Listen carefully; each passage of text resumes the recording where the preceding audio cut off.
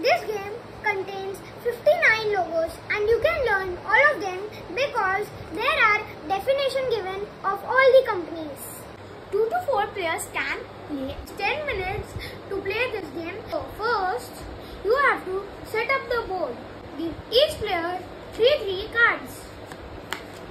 Then we get 1 color coin and there are 4 color coins. So 4 players can play. Game starts. Card and now you do.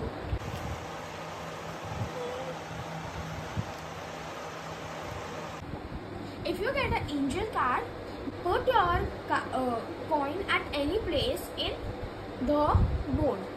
In the monster card, you can pick any coin and put it back. Oh, wow. Wow, I win! I got a sequence.